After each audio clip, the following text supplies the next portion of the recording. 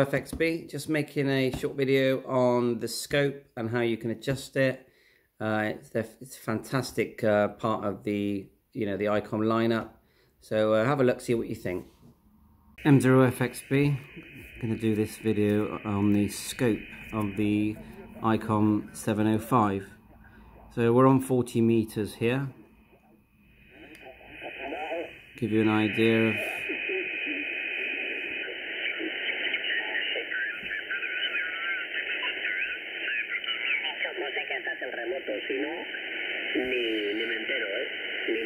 there's a bit of activity.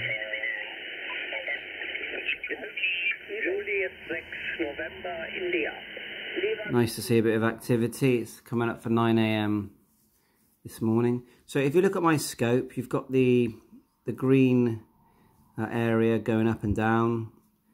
Behind that there's a red area which sort of remembers how high the green area went, so the peak. And then as it trails down, you've got that sort of matrix look. Gives you an idea of the what the band's like.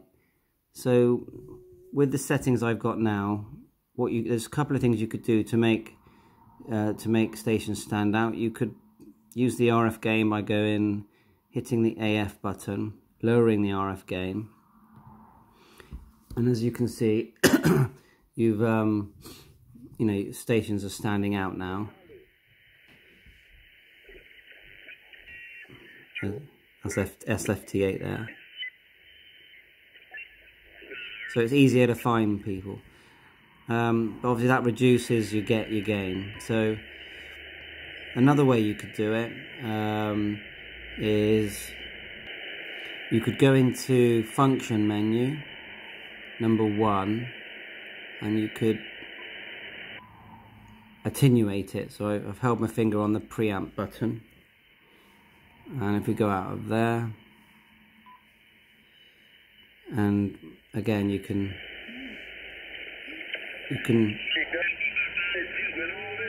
pick out stations.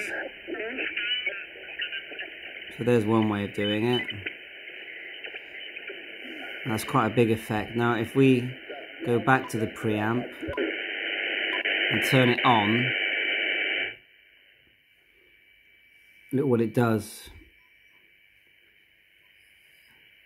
They're all still there, but it brings in everything.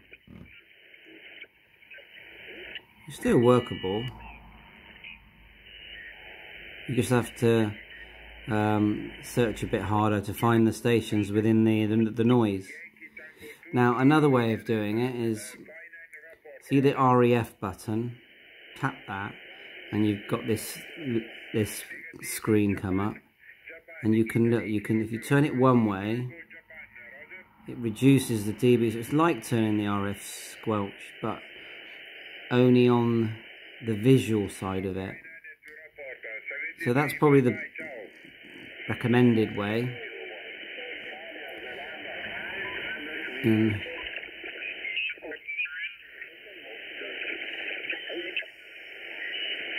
If anyone's interested in what antenna I'm using, it is literally just a G5RV. I have got a tuner connected, LDG AT, I think it's a 100 Pro, which does seem to work. Let's give it a quick whistle. It doesn't even move. Let's turn the power right out. Well, we'll go halfway first. We're only 2.5 watts because we're on a battery. So you've got low SWR there. And again.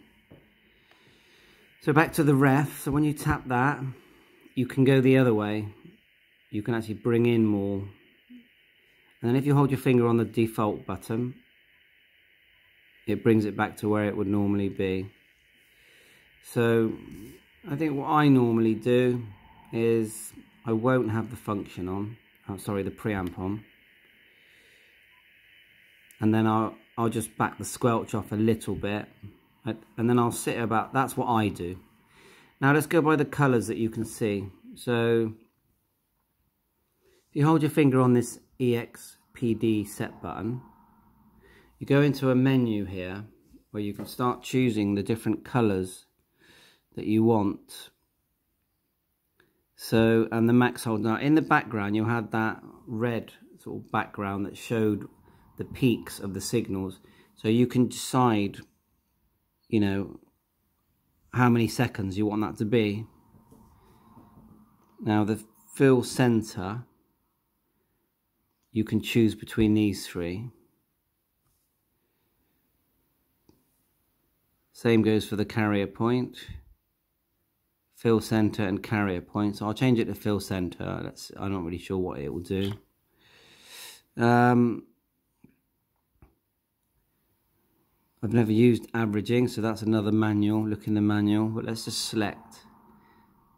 If you just put 2. Right, I know in the waveform line, you can choose between fill in line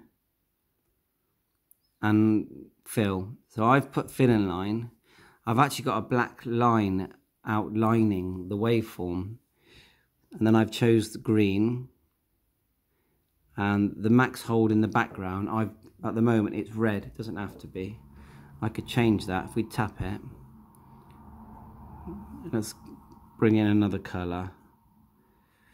And then let's go, let's make it blue. So, just so you can see the difference. There you go, nice blue. Waterfall display, you can actually turn that off.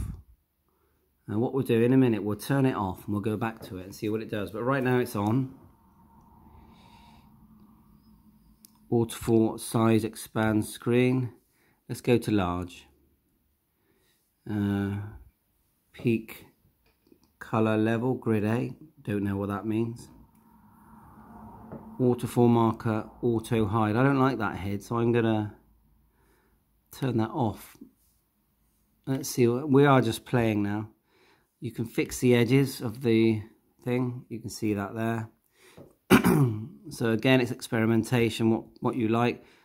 I mean, they've done a fantastic job of this.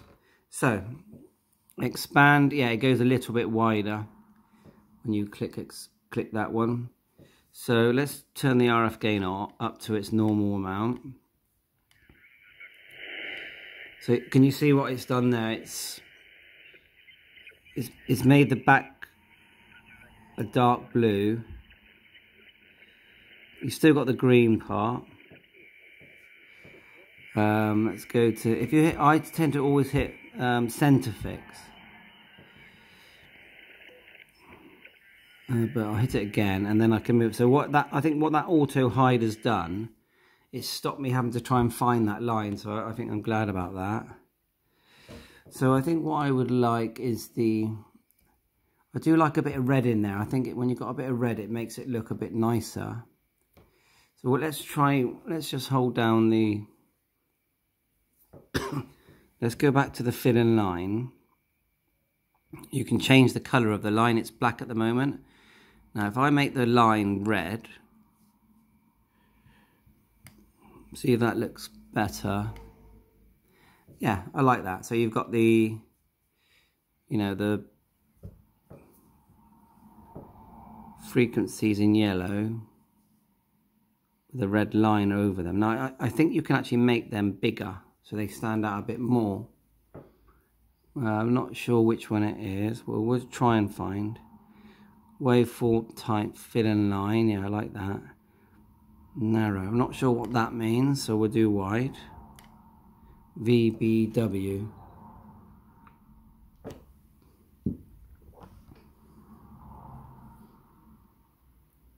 Auto hide. Peak color level, grid 8. Fixed edges.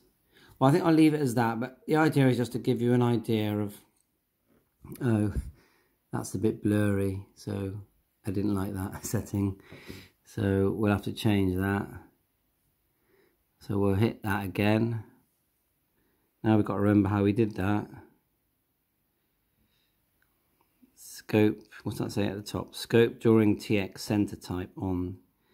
Max hold, fill in center, averaging. Waveform color. Waterfall display. Yeah, well, we'll work it out.